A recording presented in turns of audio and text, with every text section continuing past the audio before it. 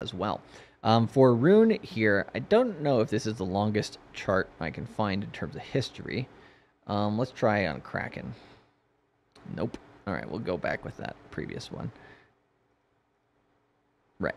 So essentially here, right, Rune is continuing to slowly bleed. It's trying to hold the next area it has of support is pretty substantial here, between 60 cents to the current price of $1.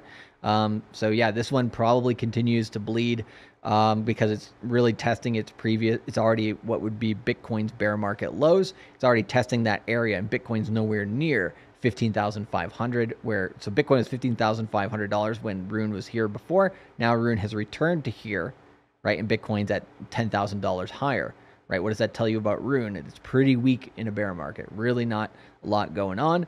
And so therefore you don't really look to buy it at this moment in time. It's going to bleed a lot more over the course of the next 1 year, most likely. But again, you have to look at its fundamentals to see if there's anything that, you know, might bring whales to the party.